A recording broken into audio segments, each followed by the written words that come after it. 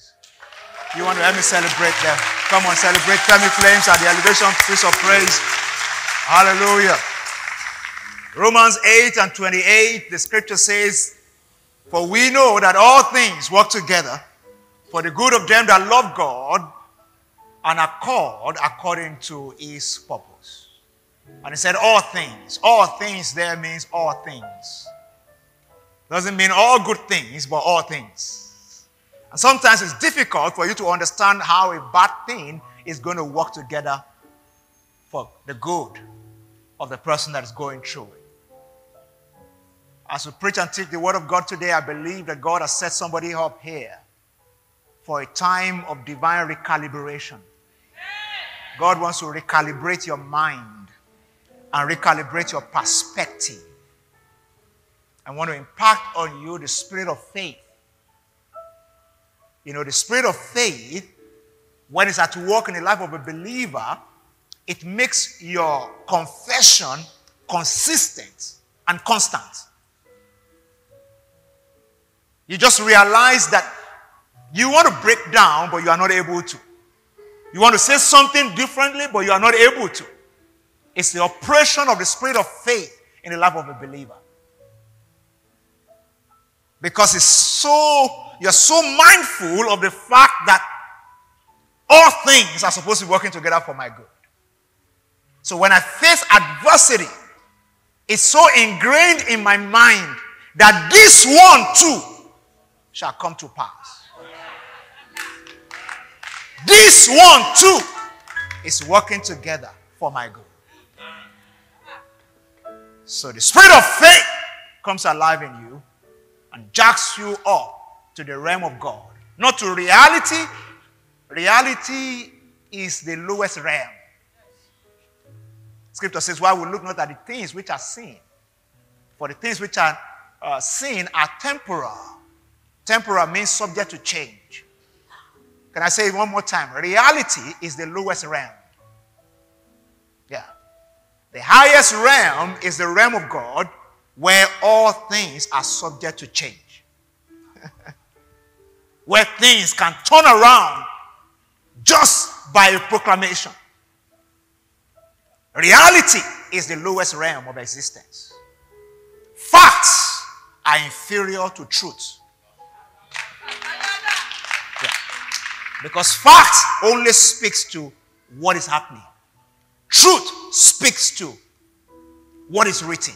That's why Jesus said, I am the way, the truth, and the life. Facts can change. Truth is unchangeable. And facts will work to corroborate the truth. It's just a matter of time. I will stay together. Yeah. So there's a place I can get to in the operations of the Word of God in my life that consistently activates the spirit of faith to the end that I don't see any other thing apart from the truth. I don't say any other thing apart from the truth. Even when I feel like saying what is happening, the spirit of faith moves me to say what is written. Is somebody still here today? And when you walk with such people, or anyone operating under the operation of the spirit of faith, sometimes their life can be a bit confusing. Sometimes you even feel like they are losing it. I mean, how do you think people would have thought about Abraham when he was alive? Yeah. Something, I mean, his neighbors would have concluded that he's not well. Something is wrong with him. Yeah. Am I saying the truth? Yeah. Abraham just woke up one day and said, we're moving. He said, where to? I don't know. He said, this lack of children is beginning to affect him. Yeah. No, that's the conclusion. They say, if only God would just give this guy a child. Because this lack of children is affecting him. Because how can a grown man just pick his wife and his nephew and say they are going? And he said, where are you going? He said, God said he will show me. I pray for somebody today that the spirit of faith will indwell you. Amen. That your doubt will be eradicated. Amen. That God will launch you to a realm of trust that is beyond the fact that you can see. Oh, somebody say better amen today. And today I'm speaking to something that is, very important and very, that I believe that God will use to turn somebody's mind around. Because our lives move forward based on the change that we go through in our mind. A perspective shifting discussion today. We love to do this from time to time as we build resilient faith in us. And don't forget, we're still in that series of teachings that we've tagged resilient faith. Now, speaking to the subject that I've titled, Don't Waste Your Pain. Those of us who have been here for long, you probably will have heard this message before, but not in this format. I even have a book with that title, Don't Waste Your Pain. I wrote this book, I think, 8 years ago now. But over the years, I've seen things unfold in other dimensions that have added some more understanding.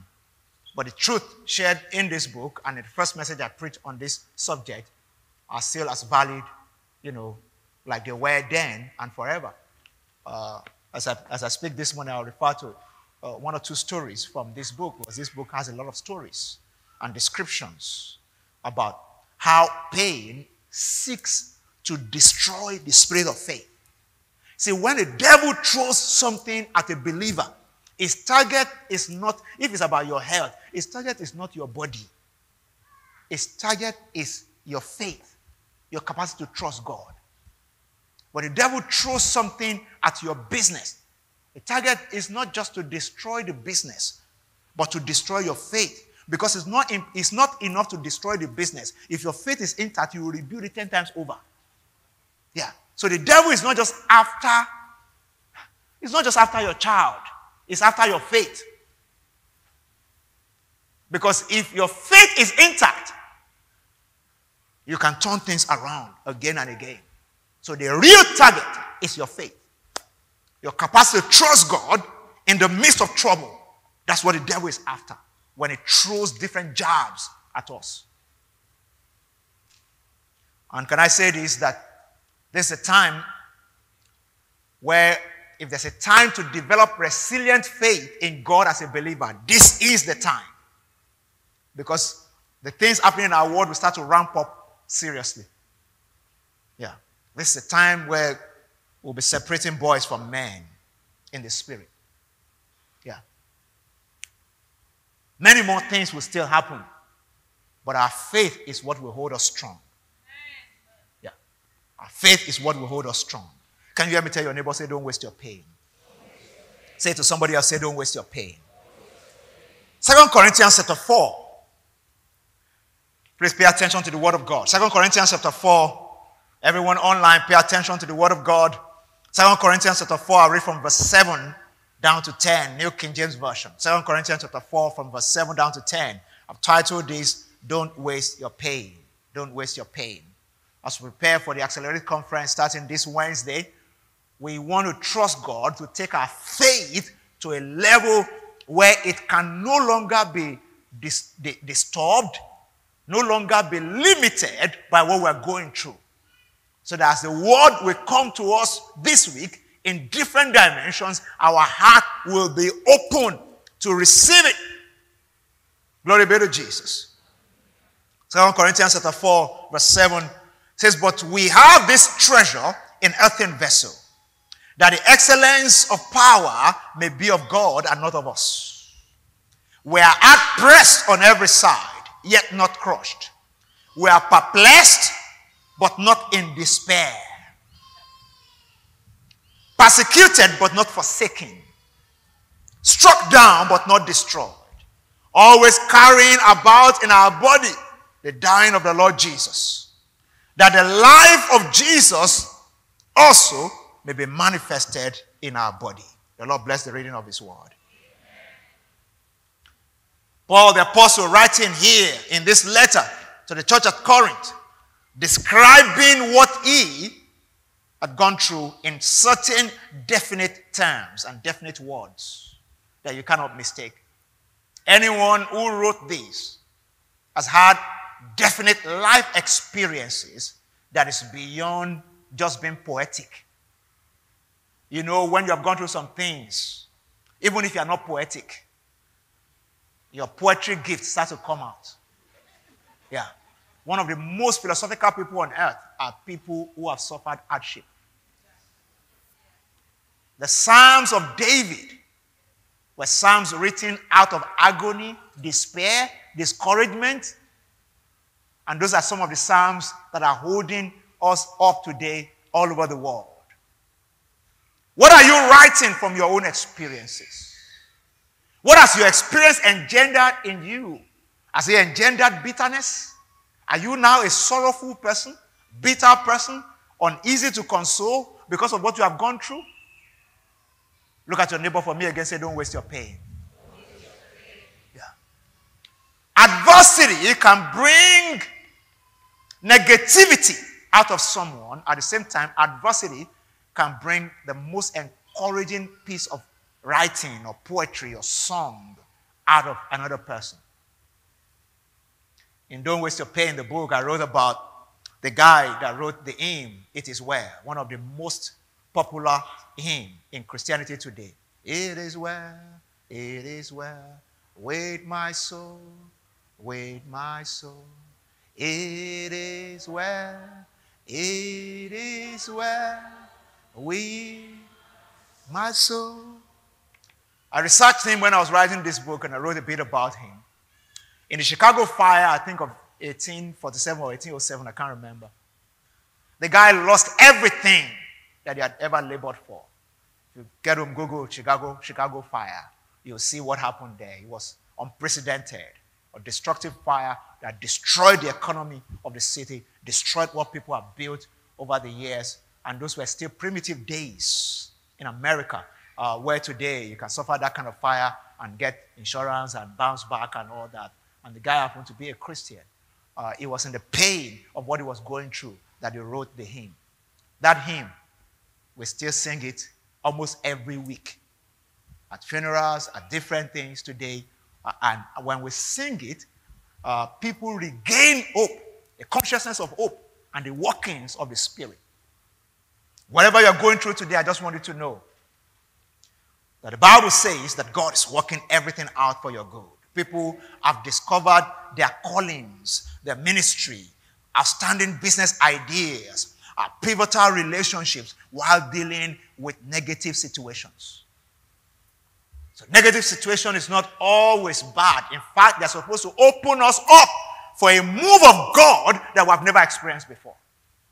How do I know the multi-dimension, the multi-faceted God, multi-dimensional God, if I'm only subject to one area of Him or one knowledge of Him because I've allowed what I'm going through to shut down my mind from exploring the God? Some people know God for provision as the God who provides. Somebody has experienced God before as a healer. Somebody has experienced God before as a rock that you can run to.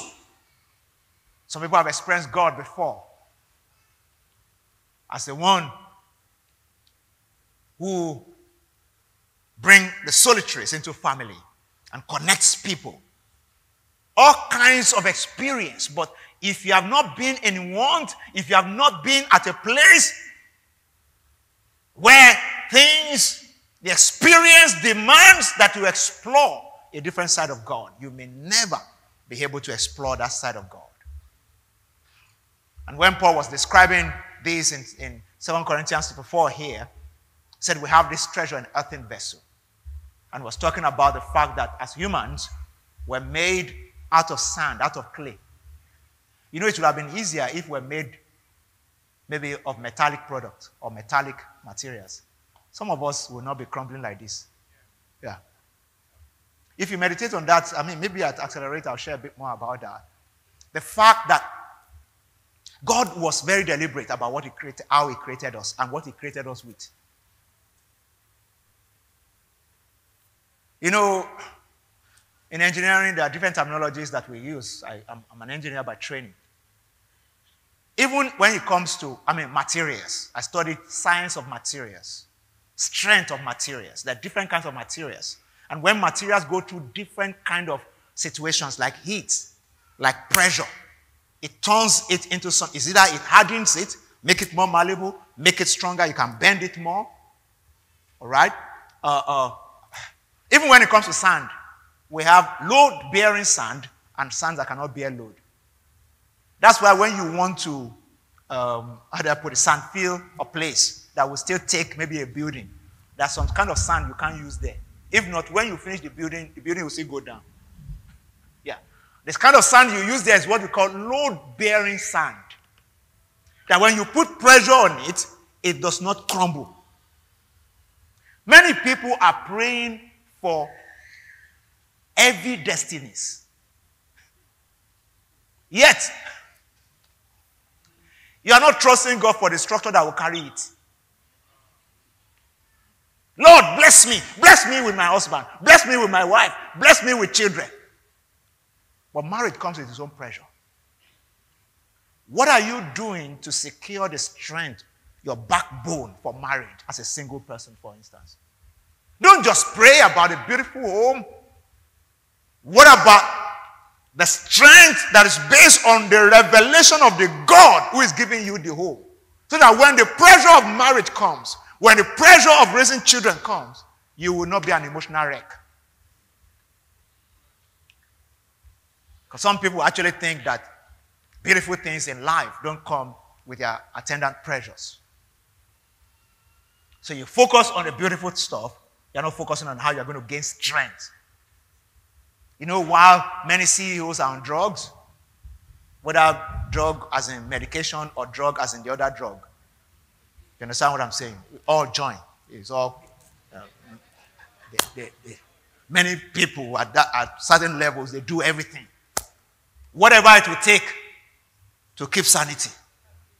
Yeah. The other is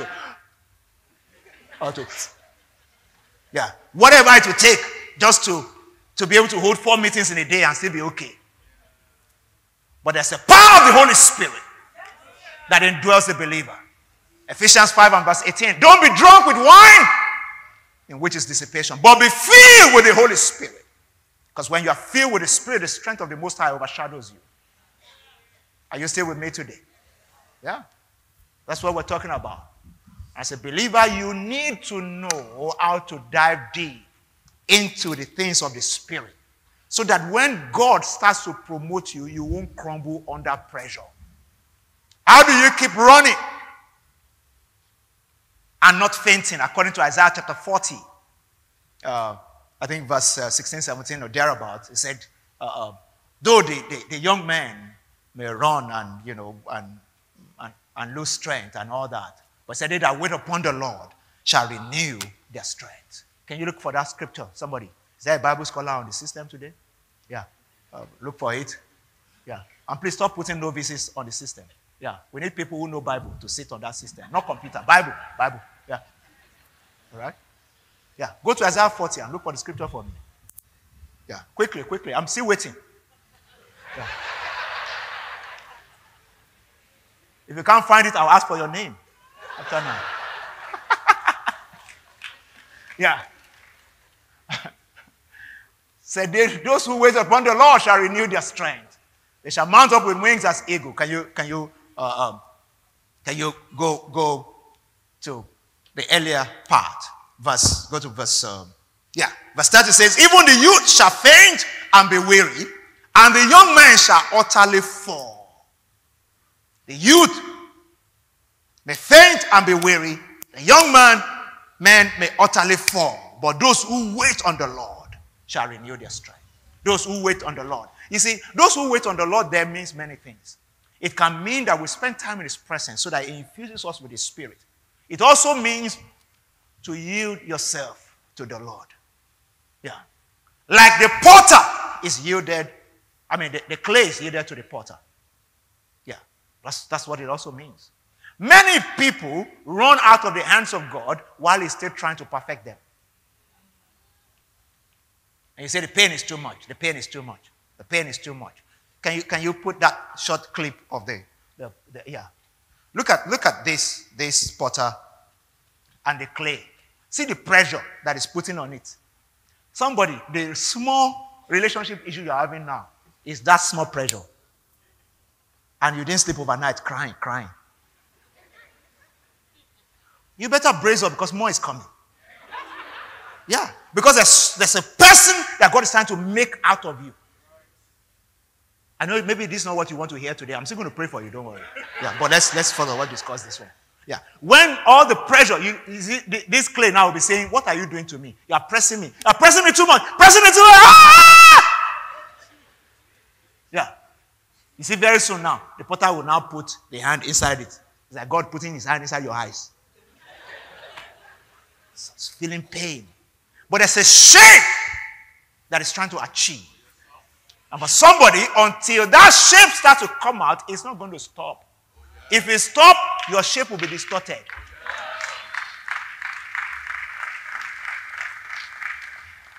Are you seeing that? Yeah. The shape will be distorted.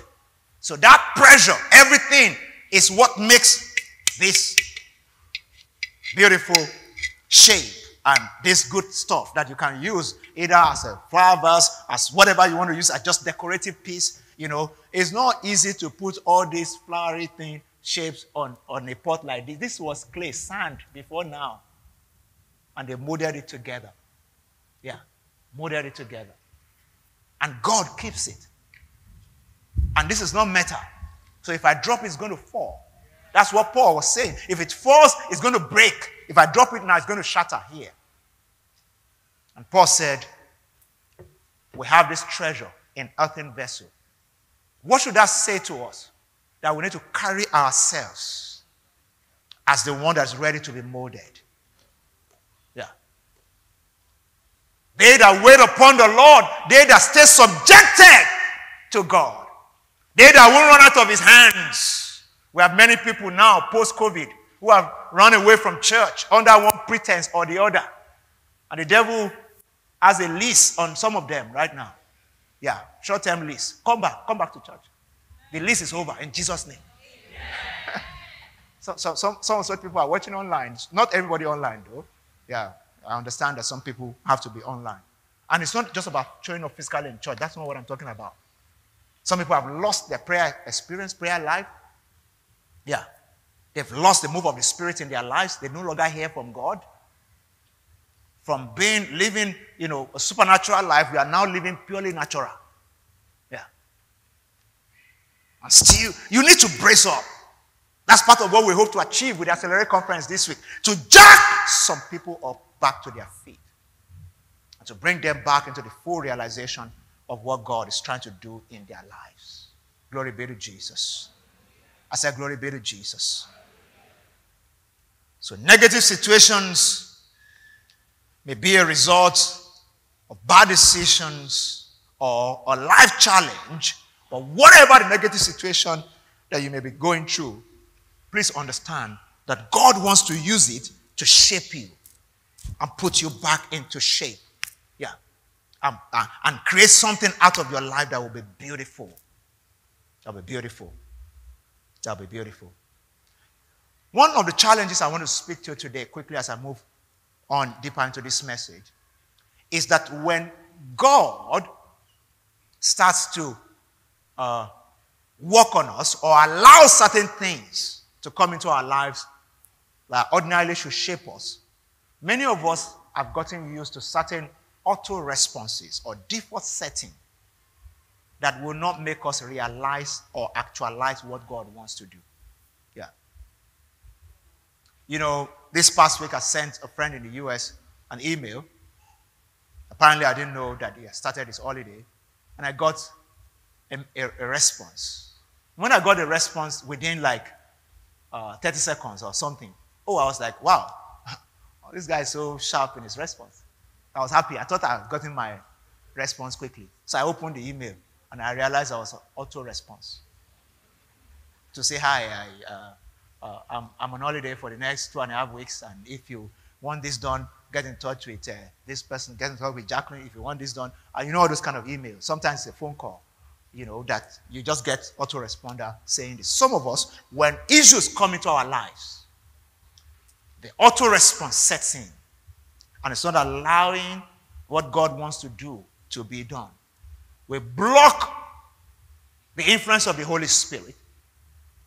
We limit the influence of God over us and the situation as we go into our auto-response. Can we deal with a few auto-responses quickly? And then I will take us through how to come out of, how to turn your pain to power, and we'll end this message. Can you hear me ask your neighbor, what is your auto-response? Yeah.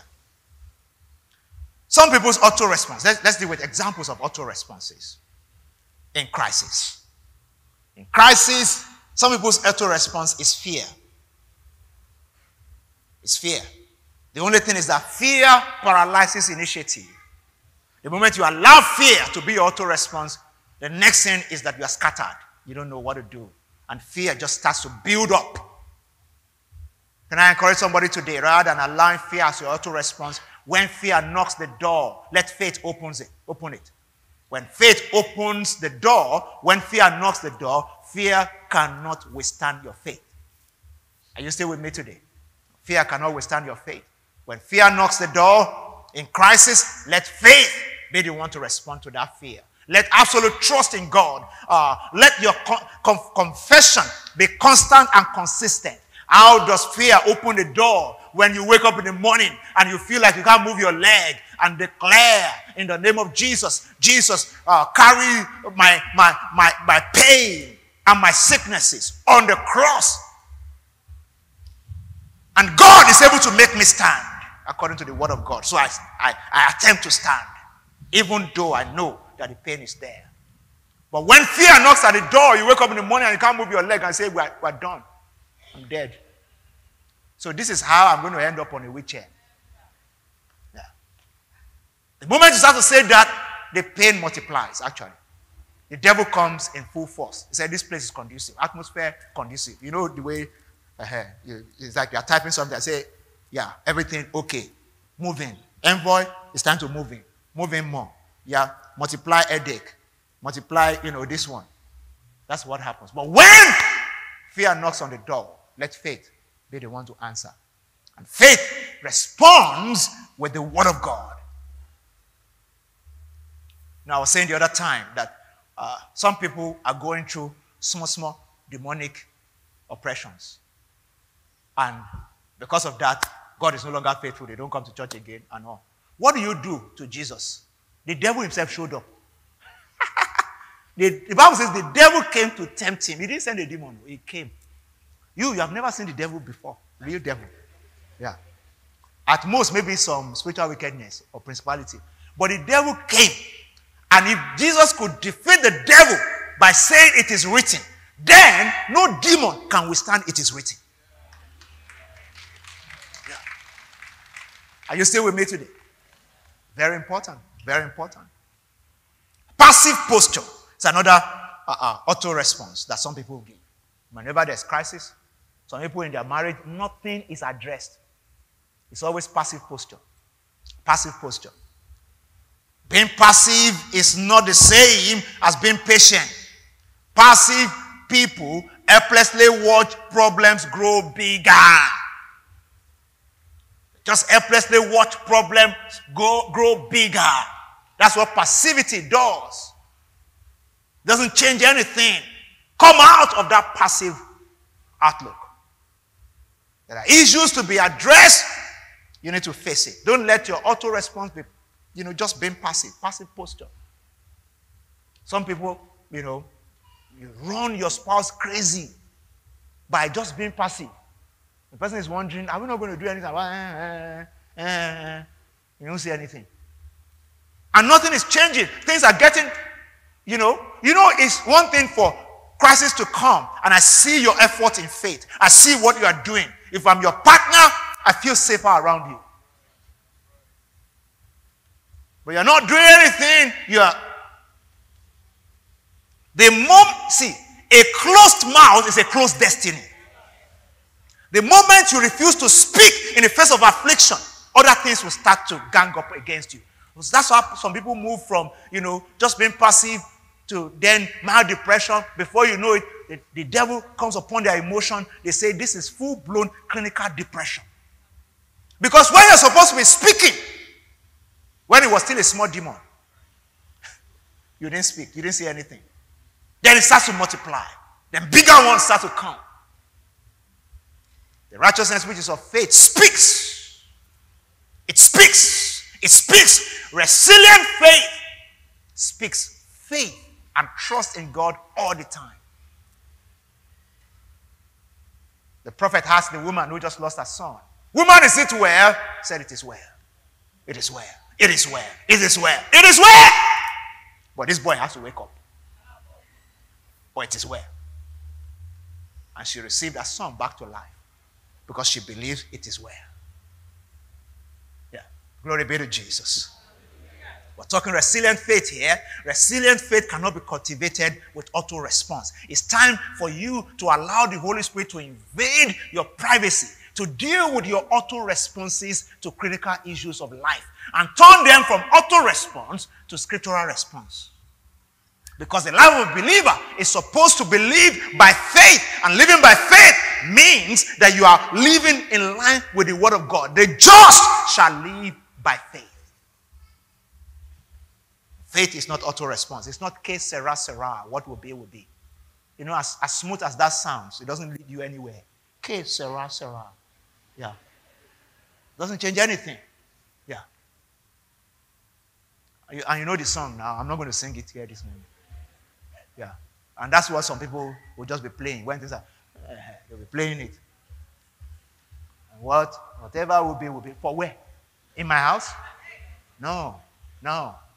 I've said, I don't know how many times I've said this in this church, that que sera sera is not faith.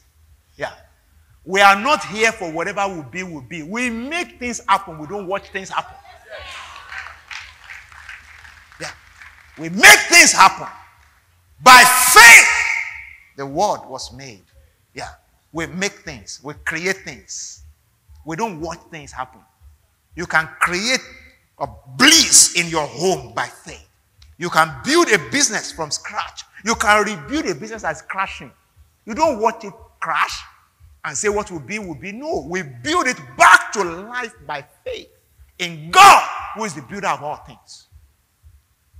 I can't be joined to the God of the living, the builder of all things, and watch things crumble around my life. No. Some people's auto response is blaming others.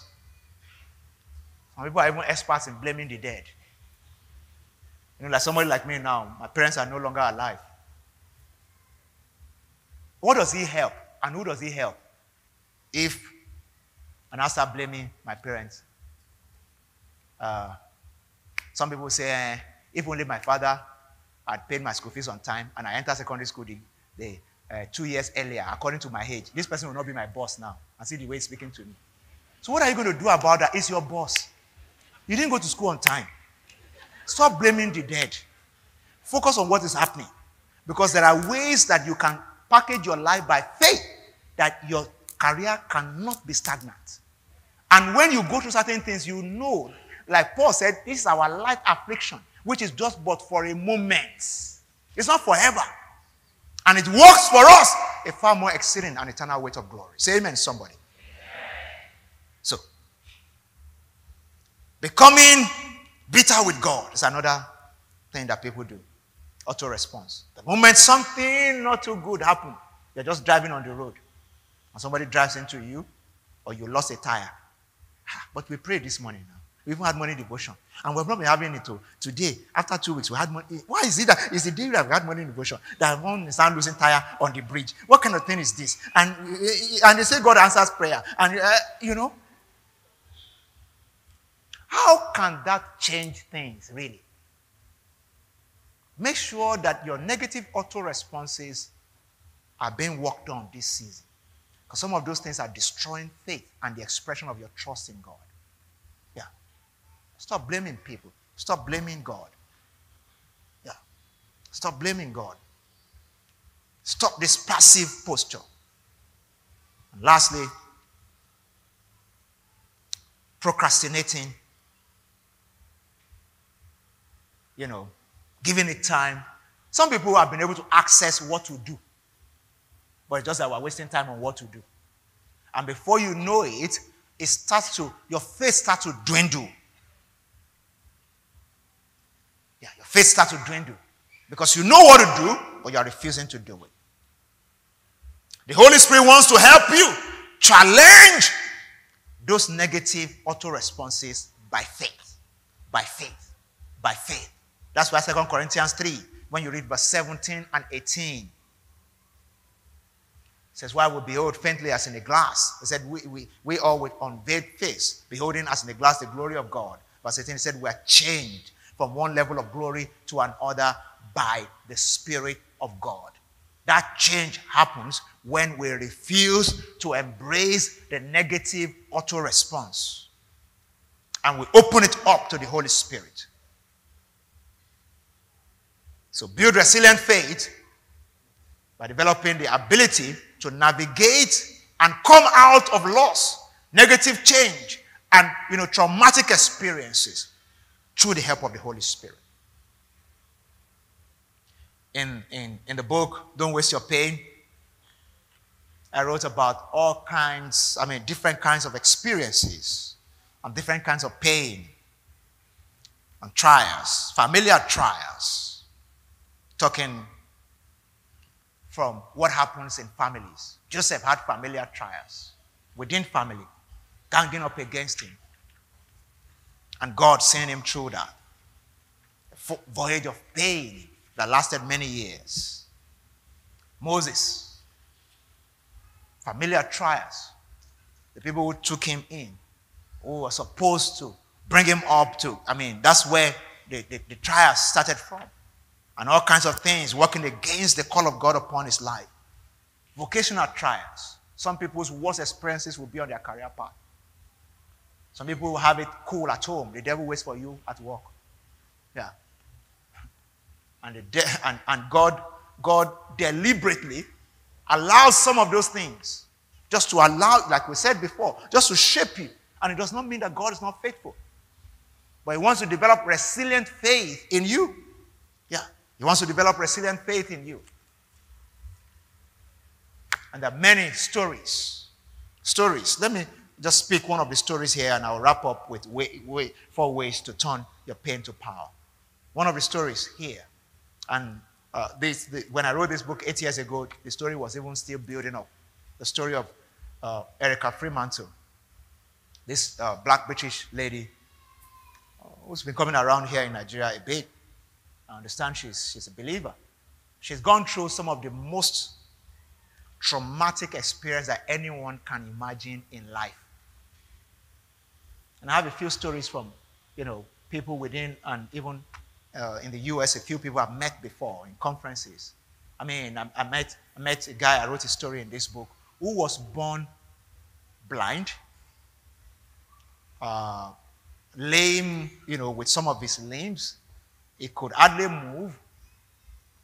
And his father insisted that this guy must go to school up to university level. Yeah. His father took a night job to be able to be with him in class on a daily basis.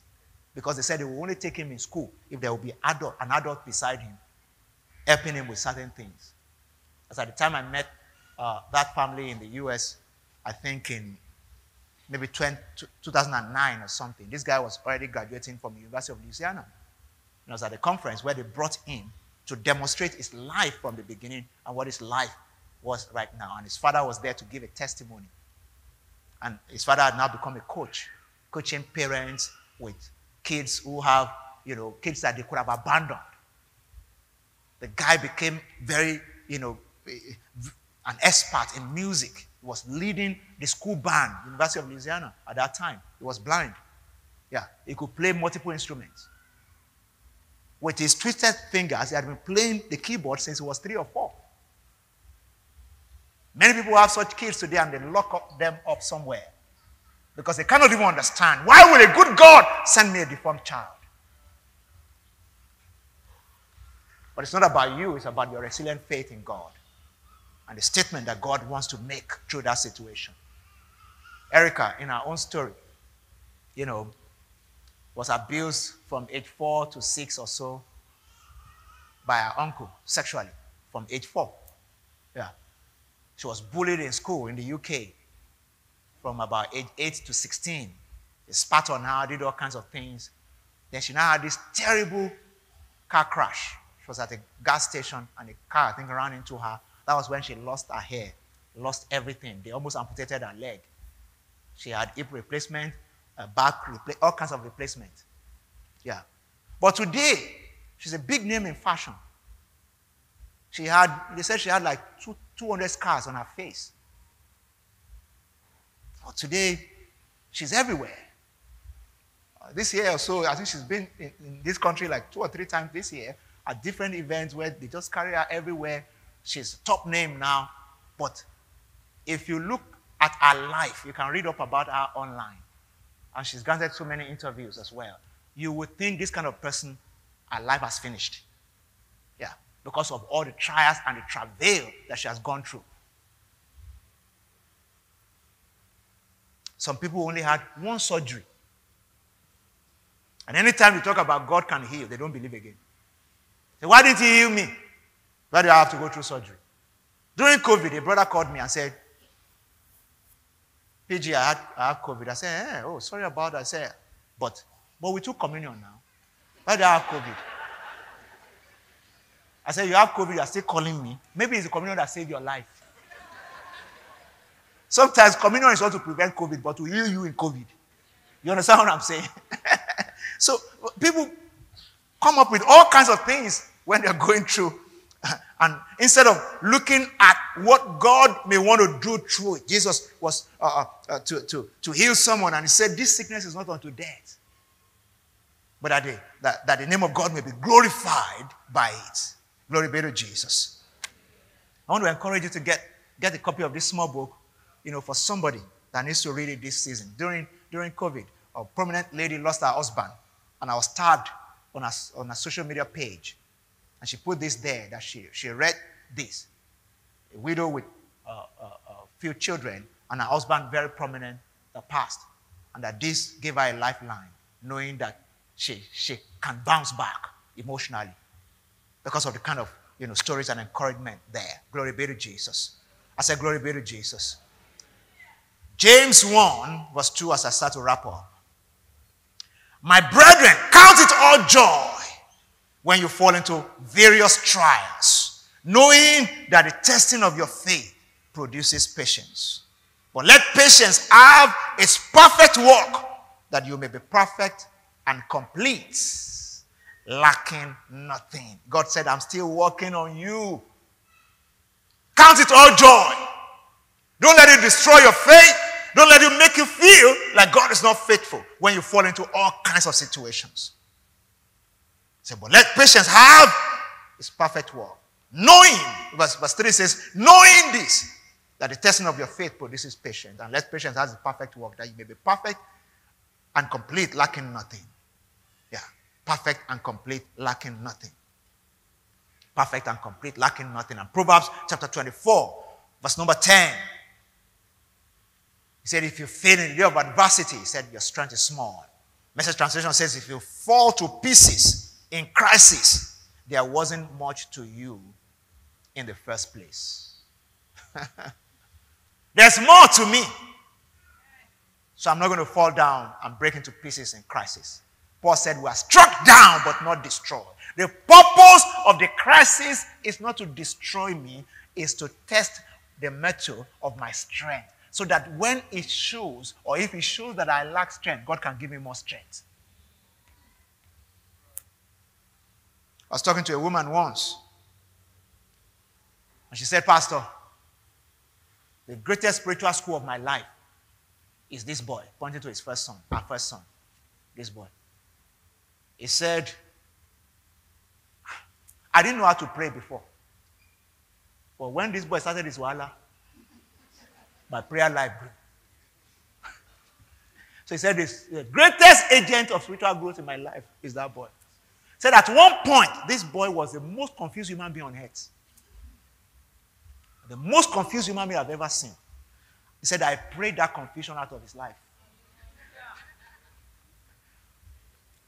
There's no better person, for instance, to then talk to somebody who's dealing with a confused child than that kind of a woman. That's how we don't waste our pain. Because God wants to use what you have been through to tell other people that he's still alive and well and working wonders. Are you still with me today? Let me wrap it up. 4 ways to turn your pain to power. 1, if the situation that you are in was brought in because of bad decision or a bad mistake or anything like that, my first admonition for you is that you need to change your mind. You need to repent. Some pain are engineered by bad choices, bad decisions. So repent if your pain is a result of poor decisions or action. I say if the pain is as a result of bad decision, and accept that you made a bad decision so that you can turn things around. When David in 2 Samuel chapter 12 committed all the atrocities that he committed, took Uriah's wife, Bathsheba, impregnated her, and sent Uriah to the forefront of the war so that he could be killed and eliminated. David committed adultery, committed murder, and all that. When God would send Nathan the prophet to represent God and challenge David, the king of Israel. David did not say, I'm king, I'm this and that. The moment Nathan came and said, okay, and he just, because he didn't want to confront the king, he just told him in parables. A man had, this number of animal, and then another, and then he now took the one that belongs to, he was telling David, you have wives, you see two. David knew where he was going. After a while, David just said, I heard, even the one you have not said. Because David now said, the man that did that decided he demands that kind of person should be killed, should be dealt with. In fact, I'll kill the person myself. And the prophet said, you are the one. You are the one. Yeah, you are the one. And David said, it's true. Knelt down, started to beg and beg God. 2 Samuel chapter 12, verse 13. So David said to Nathan, I have sinned against the Lord. And Nathan said to David, the Lord also has put away your sin. You shall not die. That's what he said. You shall not die. He said, however, the child that is coming out of this, the byproduct of this shenanigan, God is going to take it away. But you, God will preserve you. When we choose to repent, honestly admit our fault, our failures, our fears, and stop making poorer decisions out of desperation, then God starts to show up in our pain.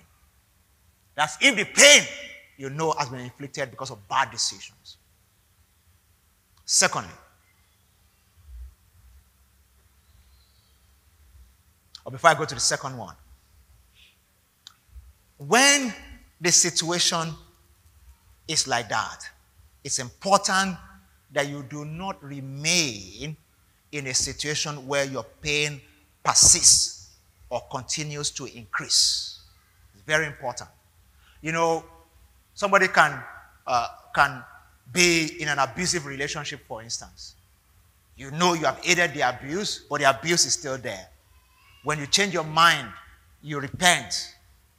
The next thing to do is also to look for how to safeguard your life. Yeah. God can use anything, including pain, to turn our lives around. But he will not allow us to be tempted more than that which you can bear.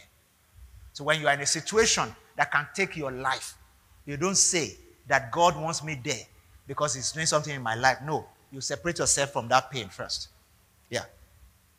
Because we see many Christian women being killed today because of just staying in an abusive relationship. Physical abuse, all kinds of abuse. Yeah. You can be under a different roof and God is still working. Yeah. And after a while, everything works together for the good of them that love God. And God can still reunite that family. But to stay in the place of abuse until you become a mental wreck or you lose an organ in the body or anything like that, that doesn't bring glory to God. The Bible says it will not allow you to be tempted more than that which you can bear. Also, seek necessary support. Yeah. Seek necessary support. Seek necessary support. I talking about moving from pain to power. You need to seek necessary support. How do I mean by necessary support? Part of the reason why you should belong vitally to a church is that within your faith community, there are many things that God wants to be able to achieve in your life. I was dressing up coming for the first service earlier today. In the very early hours of the morning, past 6 a.m. here, just a few minutes past 6 a.m., when I got a call from one of us here who told me, PG, I'm sorry for calling you too early. I said, no problem. He said, I just lost my mom. I empathized with him. For the next 10, 15 minutes, I was sharing with him. I'm praying with him. I'm telling him my own personal story of when I lost my mom and my journey of faith through that process and what that journey did to me and strengthened him. When you go through crisis, have you positioned yourself within the ambit of God's grace, where God can use people around you to touch your life? Many believers today will rather treat their church like a restaurant than a family house. A restaurant is a place where you just eat and go. You eat, pay, and go. And if you're a bad person, you even look for how not to pay. Just eat and look for the next door and just walk out. Yeah. Some people still do it. Yeah. But the church is not a restaurant. Just a family.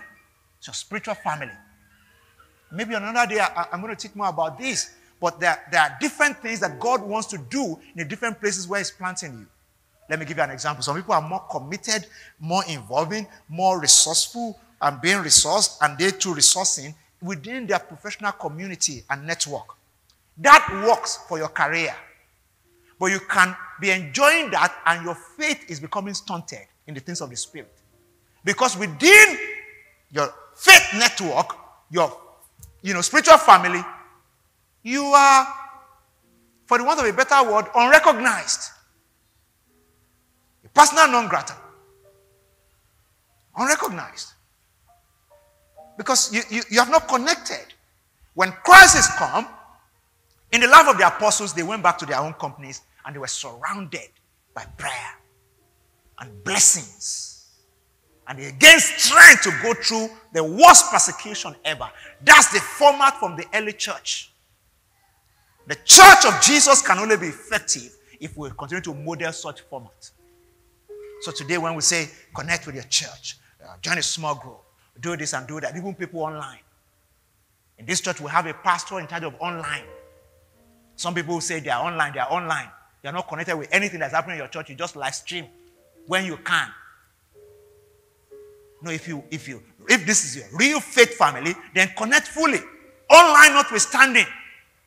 There are ministers online. We have a pastor in charge of online church. There are online gatherings, online get-together all around the world. We have online small groups. It was because of online small group that some of our members in Ukraine, when the war broke out, were able to get them out of Ukraine. The lady gave a testimony here. She didn't spend a dime to get back to Nigeria.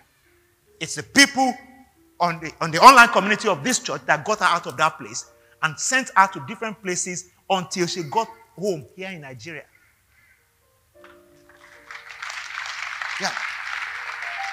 We've gotten calls from our family members. Pastor Boale here had met her mom. I think her mom had even come, and all that to just say thank you. And it's not even from the central place here. It's the online church and the online community, the small groups online. Your faith community is there to help you build your faith. Your career network is for career progression. Maybe I should add one more to it and I'll take my last point and stop. Some people also move away from their biological family. That's why you are not grounded. Because, see, I'm the lead pastor of the Elevation Church. But I have an older brother. If he calls me after this service, he can tell me, Godman, you're stupid. Yeah, your head is all correct. Because you did this, you did that. I say, sorry, sir. It takes family. My wife can talk to me. My children can face me and say, Dad, no, that's not true. That's not correct. You're managing the truth there. You need to say it the way it is. Family is for you to be grounded. People who don't have family, they live in the sky. They are floating. The rubber is not meeting the road. The people who have permission to speak the truth to you in a way that nobody can are the people connected with you by blood. Yeah. When you cut yourself off from everybody, you're just cutting yourself off from what should ground you. So I'm just giving you different examples of how the necessary support that we need from time to time is, if we continue to cut off ourselves from God-ordained networks. One is your church. You shouldn't. You should be connected to your church, be connected to family, biologically. My oldest brother that I spoke about gained the right under God to knock my head any day when he paid my university school fees. When I gave my life to Christ, my dad had enough money to pay, but he was hungry. Yeah. My brother was one that paid my way through university. Till tomorrow, if he calls me now, if he says jump, I'll jump. Yeah. And because if you don't jump, thunder will fire you.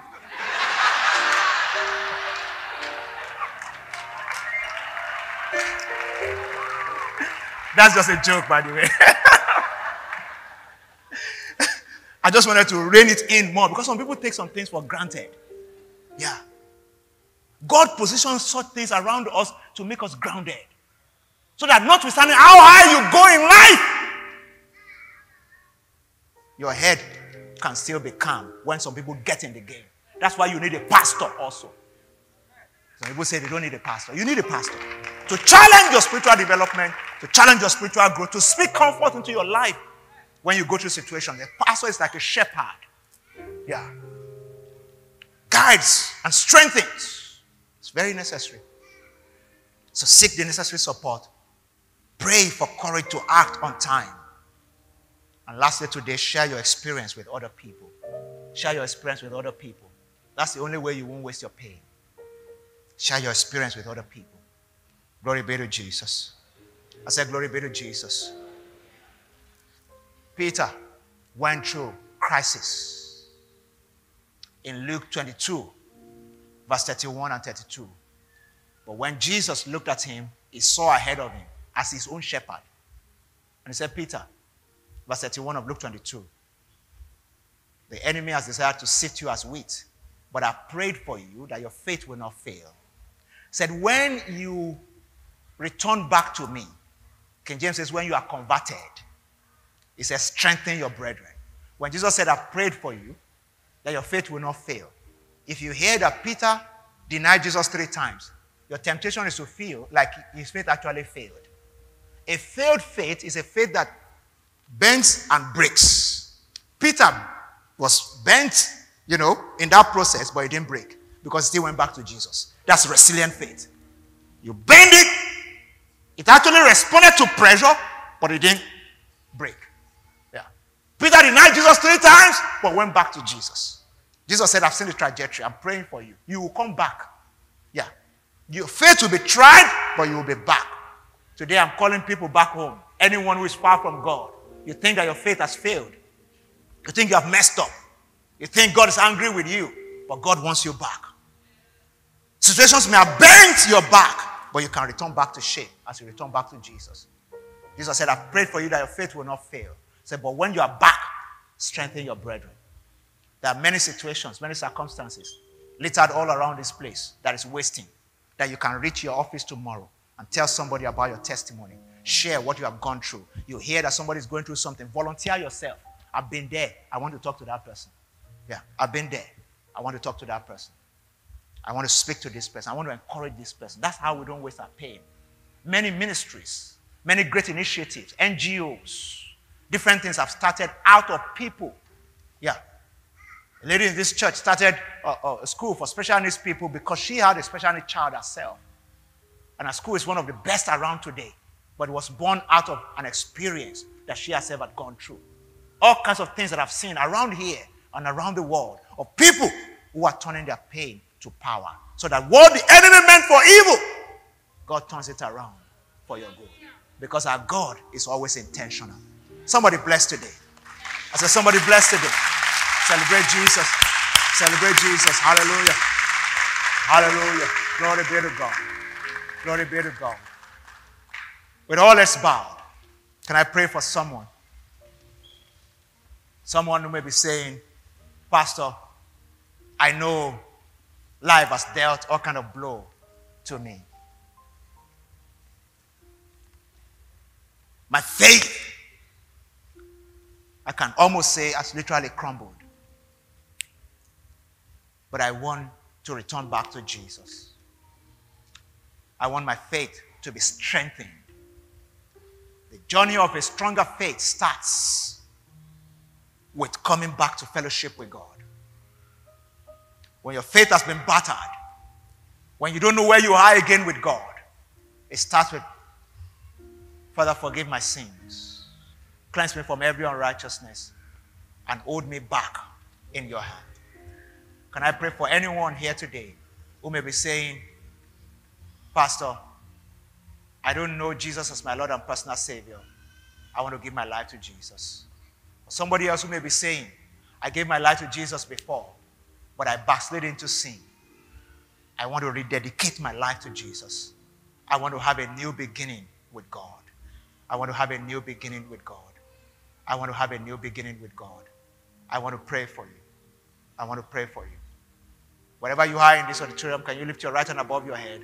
And I'm going to say a prayer for you. I'm going to say a prayer for you. Thank you, Lord. Thank you, Lord. Anyone online joining this prayer, I want you to go to the chat or comments and write it there. I want to give my life to Christ, or I want to rededicate my life to Christ. I want to rededicate my life to Jesus. I want to pray for you. If you are right in the room, can you lift your right hand above your head right now? Lift it above your head. Thank you for those hands. Thank you for those hands. If your hand is up, can you stand by your chair right there? Just stand by your chair right there if your hand is up. Please stand by your chair right there, and I'm going to pray for you. If your hand is up, stand by your chair right there. Stand by your chair right there. Thank you for standing. Thank you for standing. Just stand by your chair right there. Whether you are in front, you are at the back, wherever you are right now, I want to pray for you. I want to pray for you. I ask that you stand by your chair. Just stand there right where you are. And God will reach you right where you are, and you will never be the same again. You'll never be the same again. You'll never be the same again. Thank you for standing. Thank you for standing. Thank you. I'm just waiting, just 30 more seconds. Like maybe one or two people struggling to respond to God right now. I want you to just stand and respond to God. God is starting something new in your life, and you will never be the same again. Never be the same again. If you're standing, and if you're online joining this prayer, I want to pray with you right now. I want you to just say this with me under your breath. Say, Lord Jesus, I come to you today. I ask that you forgive me my sins and that you cleanse me from every unrighteousness. I accept your sacrifice, your death on the cross as a payment for my sin. I receive your life into me as I accept you today as my Lord and my personal Savior. Fill my heart with your spirit and give me a new beginning with you from this moment forward. I declare that I'm now born again. I'm made righteous by Jesus Christ's sacrifice. I declare that I'm a child of God. From this moment forward, I will live the rest of my life serving Jesus and loving him with my life. In Jesus' name.